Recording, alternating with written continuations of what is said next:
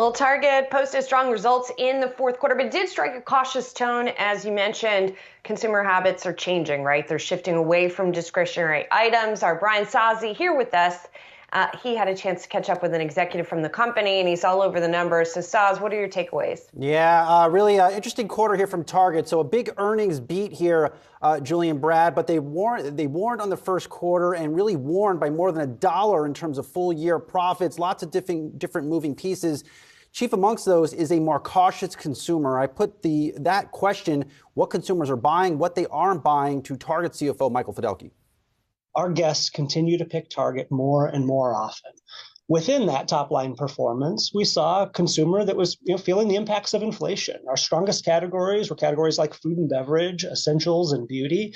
And we saw slower trends in the categories like apparel and home and hard lines. So for us, that includes electronics and toys and things like that. And so a consumer that's feeling the impacts of inflation.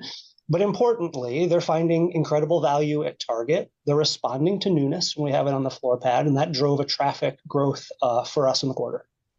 Now, guys, Fiddelke told me that Valentine's Day sales went pretty well, and it looks like the first quarter has started okay in the context of guidance that was really below consensus, but not a home run quarter from Target. But I think why you're seeing the stock really not fall off a map on this morning, their inventory declined 3% year over year, finally starting to get that ballooning level of inventory that they saw in the back half of last year, finally starting to get that under control.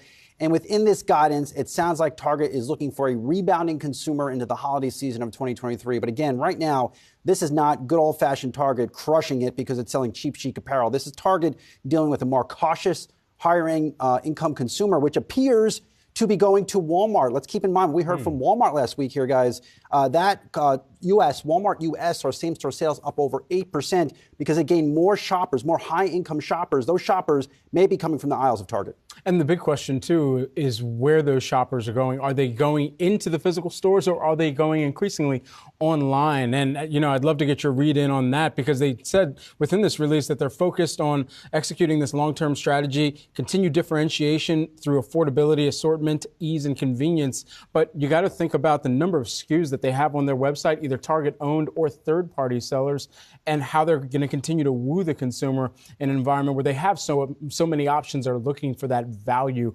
comparison as well. Yeah, I think you'll hear more from Target on that front and other initiatives. Their Investor Day is in New York City. That's going to kick off around 10:45, 11 a.m. So more to come on that front.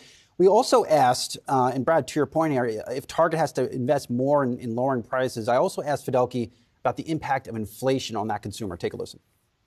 If I talk about our discretionary businesses, so apparel, home, and hard lines, we still did $55 billion of business in those categories. And so those categories aren't going to zero anytime soon. We're just seeing a consumer that's making choices as they've seen the persistent inflation in a category like food and beverage, and that's taking a bigger piece of their share of wallet, and that's factoring into their purchase decision.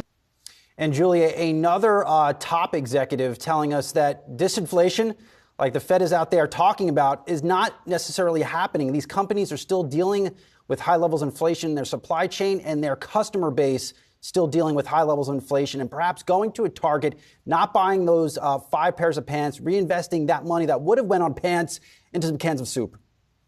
I mean, surely they must be seeing disinflation in certain parts of the business. It would be hard to see that they wouldn't, given what we've seen in things like gasoline prices, fuel prices generally from a year ago, and now apparel. What Target is paying wholesale for apparel, I cannot imagine that it is rising at the same rate as it was a year earlier. But be that as it may, I mean, overall, my impression as I look at this quarter and as I look at the reaction in the share size is that after the year that Target has had, it feels as though, right, they've taken the lesson away to be more cautious, to under-promise and perhaps over-deliver, and maybe the street is sort of treating the forecast in that way. Not that they're not taking it seriously, but that it's being seen perhaps as overly cautious. Well, if you're an analyst on the street covering Target, Julie, and you did not see this quarter in guidance coming from Target, you should in fact get a new job, because this was coming at you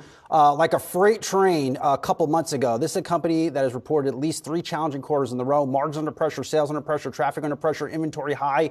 So this quarter was well known, but I do think the big story coming out of this quarter If you're an investor and you're on the Yahoo Finance platform, you have two choices. One, do you even want to be involved in the retail sector at a time of consumer spending pressure? And then two, if you are, is it a Walmart? Is it a Target? And I think it's very clear. Walmart quarter, same-store sales in the U.S. up over 8%. Target, same-store sales up 0.7%. It tells you in this environment, Walmart is taking market share, and that is a big win. All right, we're going to continue to watch shares of Target. We just saw them actually move into positive territory just before the start of trade here. We're still about 23 minutes out, so we'll see how TGT continues to trade going into the beginning of today's session. Yahoo Finance's own Brian Sozzi breaking down all things Target. You're going to hear more from him a little bit later on.